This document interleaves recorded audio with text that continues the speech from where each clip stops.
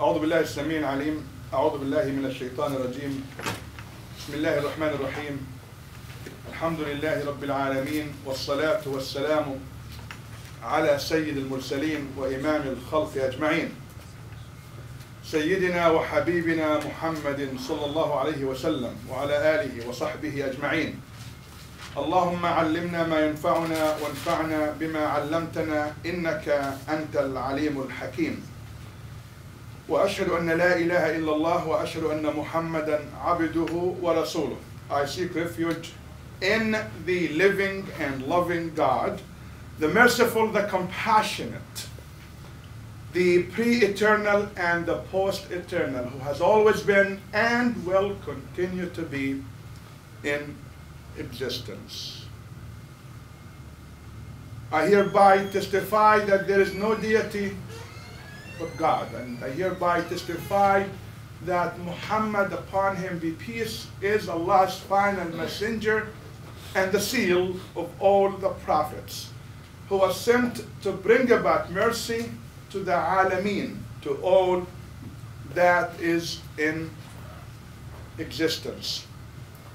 My sisters and my brothers, the khutbah today is sort of a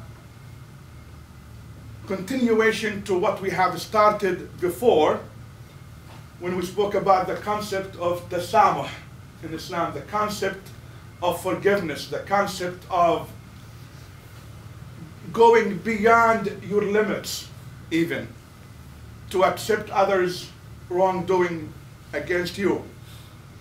But also in light of Hajj, as you know, next Friday inshallah we will not have Friday Salah due to the fact that it is falling on the day of the Eid. For those of you who do not know, there are Sahih Hadiths that say exactly that, that when the day of the Eid falls on a Friday, one khutbah, one congregational salah is enough.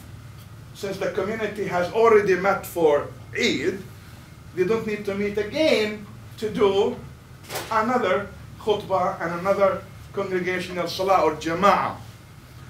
And therefore, next Friday we will have only the Salat al-Eid. I think it is at 8 o'clock, if I'm not mistaken. 7:30 a.m. That's the gathering for the takbir. We'll start the Salah at 8 exactly, not 8:02, but 8 a.m. I promise to stick to my watch, not yours.